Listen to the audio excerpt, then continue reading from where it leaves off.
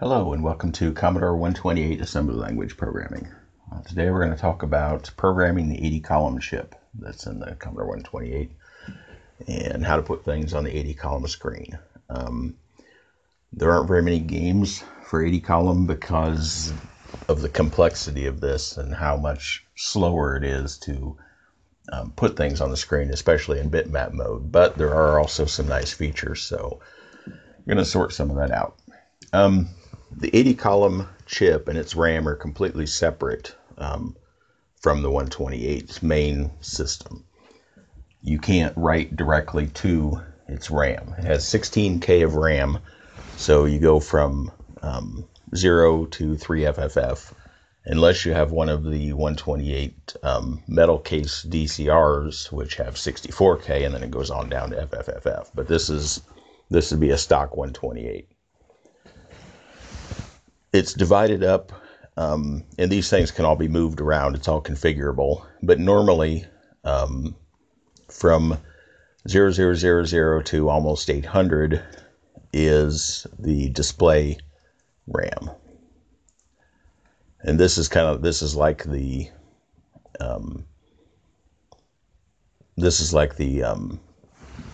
section in the main system for the 40 column screen that starts at 400. When you plug character values in here, they show up on the screen. So there's 2,000 locations here because you've got 2,000 locations on the 80 column screen since it's twice as wide. And they just correspond in order, just like the 40 column screen works. They just correspond in order to locations on the screen. So you can, if you plug a location, you plug a character value in here, then you plug a character value into the very first one at 0000. It shows up in the top left corner of the screen. The thing is, you can't just plug it directly in there. You've got to go through this system that we'll be talking about. From 800 to up to almost 1,000, then, you have what's called attribute RAM. And again, this is 2,000 locations, one for each location on the screen, one for each character on the screen. And what these control is the color. There's 4 bits that control the color. That gives you your 16 colors. There's a flash bit that controls whether the character is flashing. There's an underline bit. There's a reverse bit.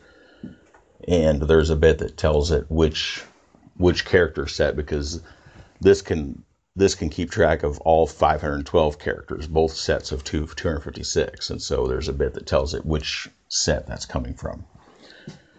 Then at 2,000 down to the end, or to 3FFF, there's the character definitions.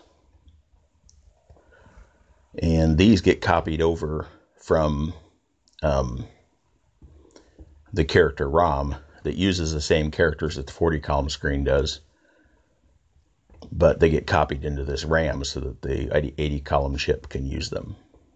They get copied over when it's first initialized. And this area here is just unused, and so you have an extra 4K there that you could use to copy extra stuff in place and then move it back and forth. You know, you could have two different, two different, I suppose, if you want to have, let's say you wanted to have 2 screens in memory at once in this video memory. You could have a display RAM and attribute RAM for the first screen and then another set for the second screen, and you could switch back and forth between them. Okay, so that's how the RAM works. That's where the 80 column chip, which is the 8563, it uses that information to build the screen. Okay. Now, to access any of that, you've got to go through the registers in the 80 column chip, and there's 37 of them, from 0 to 36. Most of them you don't have to really ever care about. A lot of them have to do with things like the vertical sync rate or horizontal sync rate of the screen, like how many scan lines go by in between the end of the screen and the top of the screen and stuff like that. They have to do with basically just getting the screen to fit right on the monitor. So a lot of them you don't need to tinker with. There are just a few that we're going to talk about. So number 12, register 12 and 13 are a couple of important ones because they are the address, we'll call it address high and address low. And I'm making a mess of my writing here, but together they form a pointer into this memory over here. So you've got a high byte and a low byte, and you put them together, and you might notice the high byte comes first, but that's just the case with the VDC. You put those together, and that forms a pointer over here somewhere into this RAM. So if these are both 0, it's pointing right to the first location in VDC RAM, and that's where it would start out by default. Then at R30, let's see, I need to leave space for R24. We'll come back to that. Then we've got R30 and R31. Okay, 31 is data. And this is the one you actually use to pass data back and forth to this VDC RAM. Okay, R30 is a count register. We'll talk about what all these do in a bit. Let's start to demonstrate it. R24 just has one bit that we care about. It's bit 7, and that's a fill or copy bit. That's the only bit in that register that you generally would need to tinker with. And then there's two more, R32 and R33, which are copy high and copy low. And they form another address, just like 12 and 13 do. Together they are the high and low byte of an address pointer that points over here somewhere. And that gets used when one of the nice features of the 80-column chip is that it can copy a block of data from one place to another without your processor having to do it byte by byte. You can just tell it, copy this many bytes up to 256 up to 256 at a time. You can just tell it, copy that many from this location to this location, and it just does it. And this thing runs at 16 megahertz, which is 16 times, or 8 times the speed of the 8502, depending on which speed you have it in. And so it can do that on its own over here a lot faster than you moving the bytes one by one. All right, so to do anything to the RAM, you have to go through the registers. You have to talk to the registers, but you can't talk directly to the registers either. You have to talk through these two memory locations in the I/O block.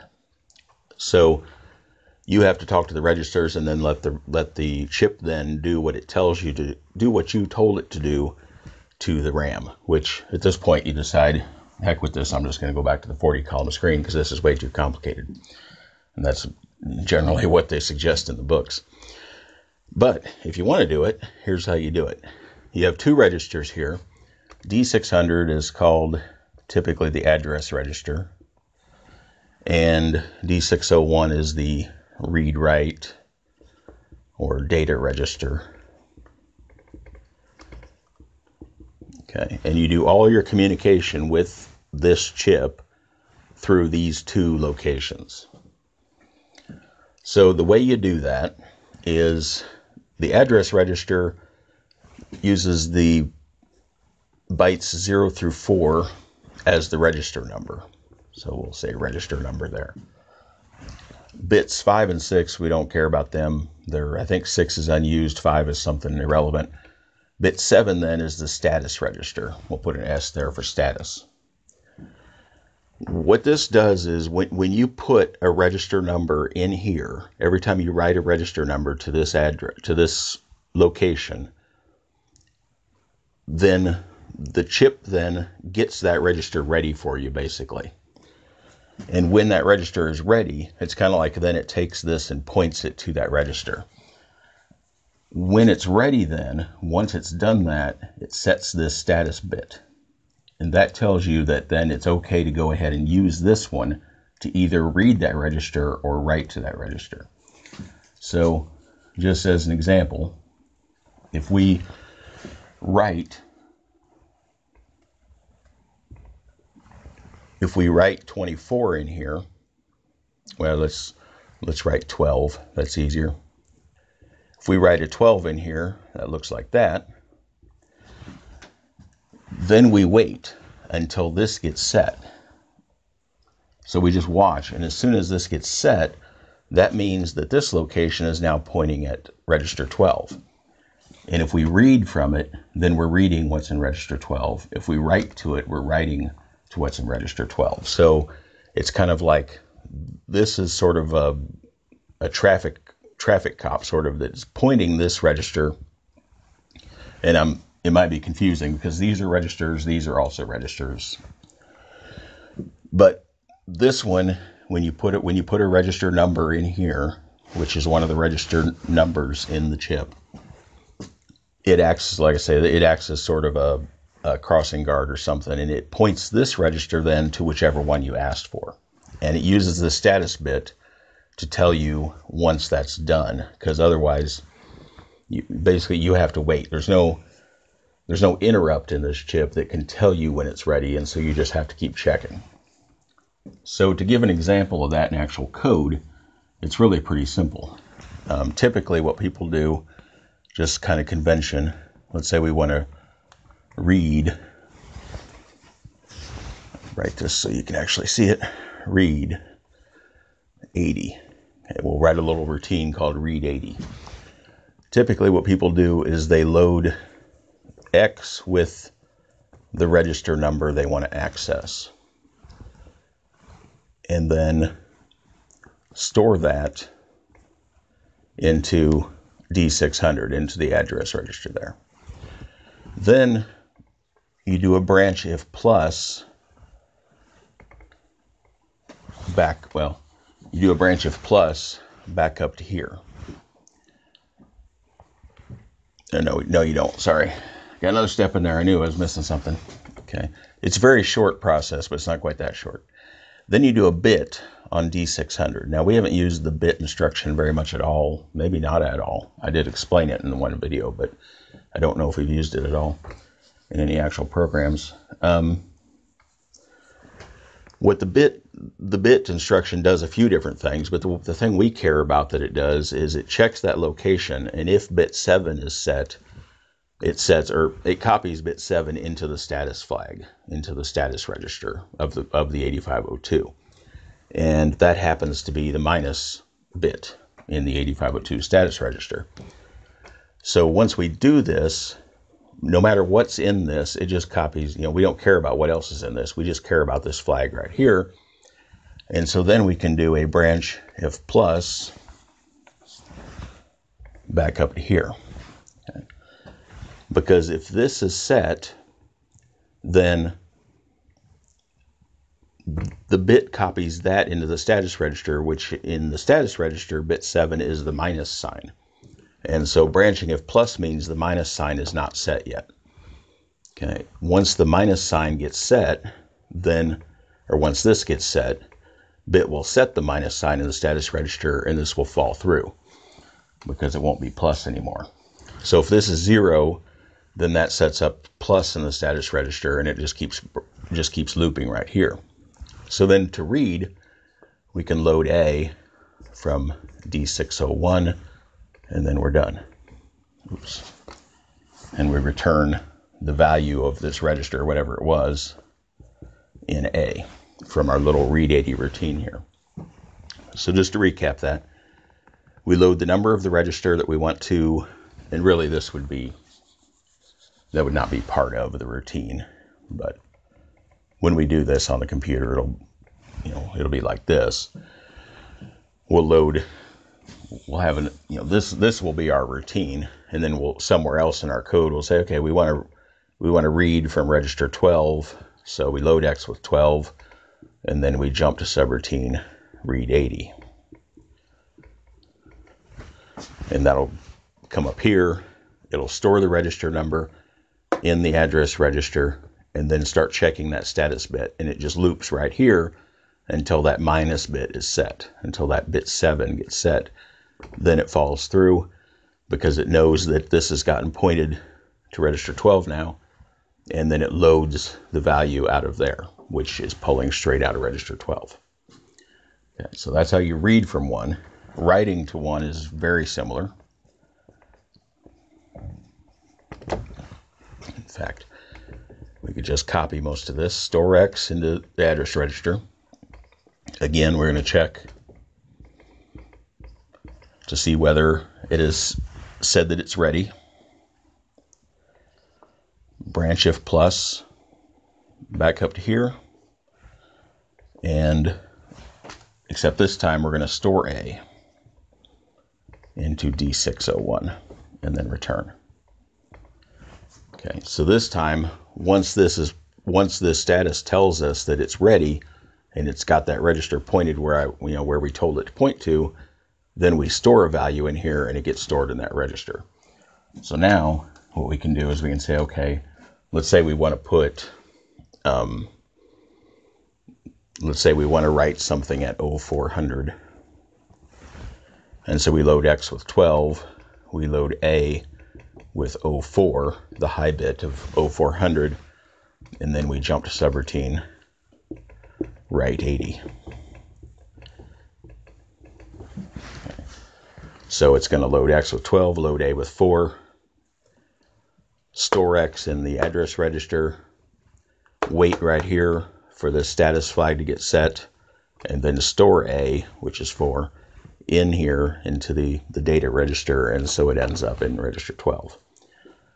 So that's how you have to do everything that you want to do with the 80 column RAM, is through these registers, talking to them through these 2 registers.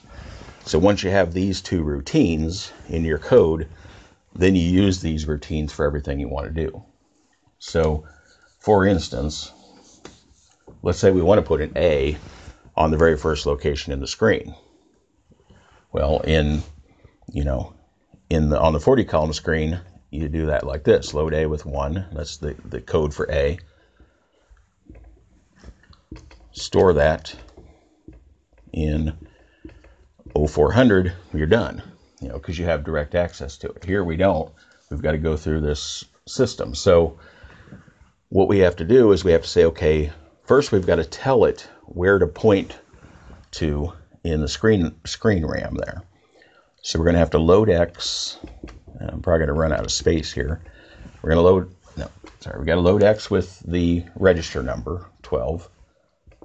Load A with what we want to put in it, which is 0, and call write 80. Jump to that subroutine to write that. So now that's going to put 0 here. Then we're going to load X, or well, we can just increment X, save us a cycle or 2. Increment X so that X is now 13. Load A with 0 again, and jump to subroutine write. Okay, so now we've called this twice, this whole business here. So now we have 0 here and 0 here. So now our pointer to RAM is pointing right here. Now we can load X with 31, which is the data register. Load A with 1, the character that we want to print, and jump to write 80. And that's going to set up register 31 so that this is pointing, this is pointing down here. Write the 1 to the data register, and what that register does is anytime you write to it, it takes that value and puts it wherever these 2 are pointing. And so it's going to take that 1 and stick it right here in the first location on the screen. So this, combined with this, is how you have to write a character to the screen.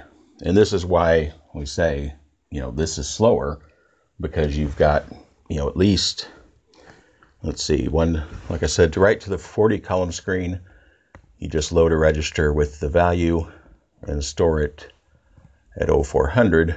That's 1, 2, 3, 4, 5 bytes of code. This is 1, 2, 3, 4, 5, 6, 7, 8, 9, 10, 11, 12, 13, 14, 15, 16, 17, 18, 19, 20. Just in the main code, you've got 20 bytes of code. And then over here, you have 1, 2, 3, 4, 5, 6, 7, 8, 9, 10, 11, 12, 13, 14, 15, 16, 17, 18. Well, of course, we're only calling write 80. We're not calling read 80, but you get the idea. There's a lot more code here. Plus, you don't know how many times this loop is going to run every time you call this. So you can't really even know how long it's going to take to do each one. Now, I'm probably making it sound horrible and awful, and it's not that bad. Because for one thing, like I said, this chip does operate at a faster speed, so it's not like it's taking it all day to move these pointers around, but it does take longer than this. All right. Just to touch a little bit on these other registers that I wrote up here. We won't go into real detail until we're actually coding, but one of the nice features is that once you've written a character, you can then tell it to fill the next so many characters. So let's say you did write an A up here, and you want to fill in the top with A's. You don't have to keep writing. You don't have to keep saying, okay, move to the next address, write an A, move to the next address, write an A, move to the next address, write an A. You don't have to do that. Because for one thing, this register pair is self-incrementing. So every time you write to register 31, it stores that value in RAM wherever this is pointing, but then it also increments this. So after you do that, this is going to be 1. This is going to be 0, 0, 0, 1.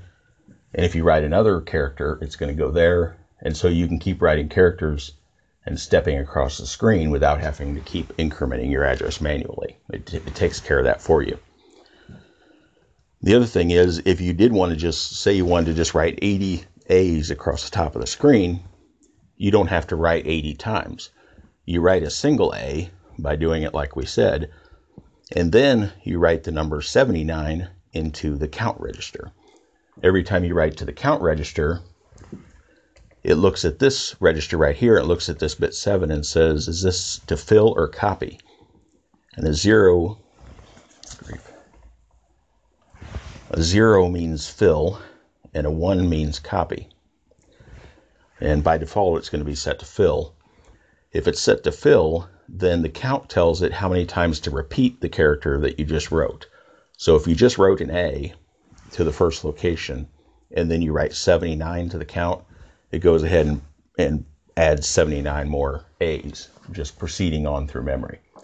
So that's another nice feature, that if you are filling in, say you're just clearing the screen by filling spaces, or you're just filling a bunch of locations to fill in say a graphical shape, that is going to be a lot faster than if you had to just, fill each one with store commands.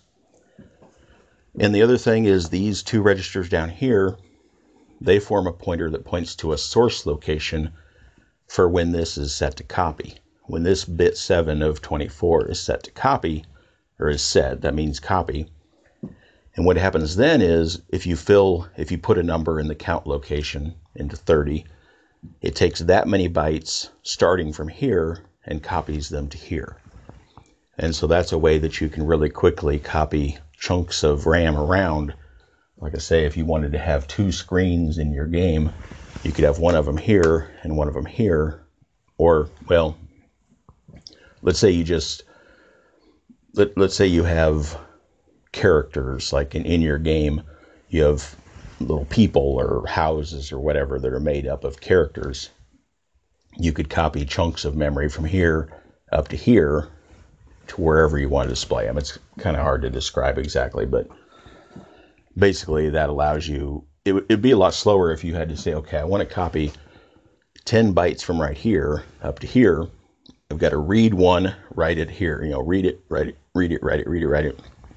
You don't have to do that. You can say, point this address here, point this address here, and then set the copy bit and write a 10 into the count register, and it just copies 10.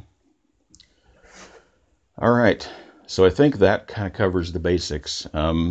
This is the the main thing to understand, like I said, is you can't talk to this directly. You can't even talk to these directly. You have to talk through these two locations.